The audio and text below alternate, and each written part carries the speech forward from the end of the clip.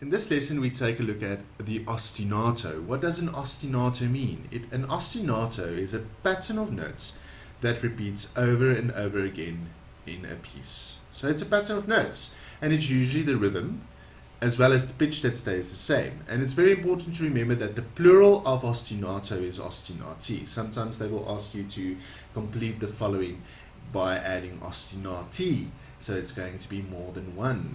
Alright, an ostinato. So for example, we have this rhythm. We have ta-ta-ta, ta-ta-ta, ta-ta-ta, ta-ta-ta. So that's the rhythm. Ta-ta-ta, ta-ta-ta, ta-ta-ta, ta-ta-ta. The ostinato will be there because that's the repeating rhythm, as easy as pie.